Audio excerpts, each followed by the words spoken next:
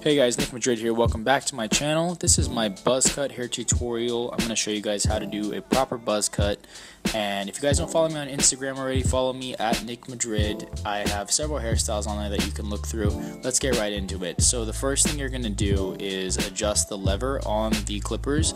I usually do all the way down to where the blades are closest to the scalp, but in this one I'm going to do halfway. So in this tutorial I'm actually using a number 1/8 3mm guard on the clippers. So I shave up to the crown of my head, and I do that all the way around first, and then I will continue with the top.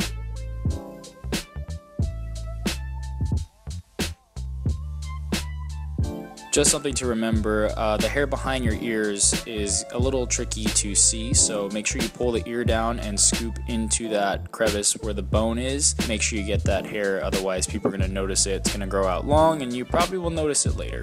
If you have light hair like me, make sure you pay attention to the front of your hairline closest to your forehead, because you might miss those hairs since they're so light, so make sure you pay attention to that.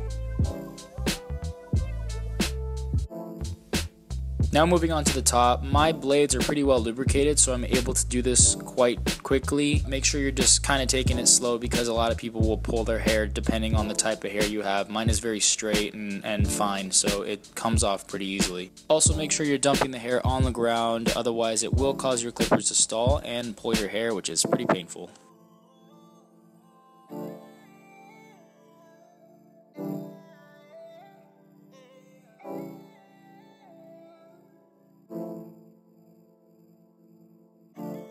Just try to look around for any hair that's uneven and go over the top of your scalp, the sides. Later on we'll go over the entire scalp just to make sure everything's even. Now when doing the back, it's important to go over it a few times, because we do have some dips and grooves in the back of your head where your neck is. I usually place my finger on the actual blade and push as I go up, lightly of course. If you push too hard, you risk the chance of pushing the actual guard off, which could definitely ruin the haircut.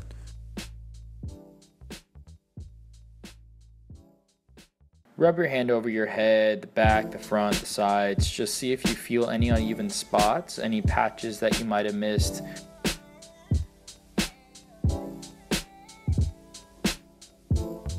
If you have a head like mine, a lot of barbers will pull the skin just to make sure they can get close enough to the scalp to make sure all the hair is even. Once again, I'm going to go over everything and make sure I get behind the ears. Any little hairs that I see are fairly long, I'm just going to try to get. It does take a while. This is about a 15-minute process, making sure everything is even, making sure you got all those little hairs. And especially the front of your hairline. I come from the sides, I go from the back, I go from the front, just to make sure I get all those little hairs that might be growing that I can't see, especially since I'm a dirty blonde and it's fairly hard to see a lot of tiny hairs on my head. I don't want to miss any of them. Also, cowlicks become difficult, so go over any cowlicks that you might have in the back a few times, because the hair is uneven back there. It may look weird. You don't notice it, but other people do. And there we have it so far, looking good all the way around. Pretty even, I'd say. Now, when it comes to the back, like I said, I just recently had a haircut, so my line is pretty decent, but you might need someone else to help you round or square the back.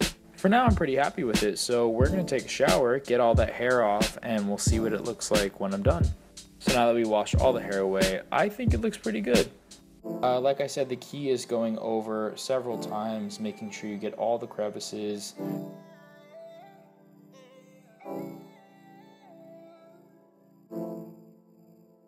My last step is usually moisturizing. I use this Moroccan argan oil. It's 100% organic. It repairs basically any damage I did with the clippers to my scalp. One pump of it and I just rub it around. It's very, very concentrated. It just makes your head feel smooth. It makes your hair feel smooth, and it's great for it. So here we have it, pretty simple, pretty easy process. It took about 15 minutes and this is what we got. Thank you guys for watching. Subscribe right here if you like this, and let me know what you guys think, comment, like, and I will see you guys soon.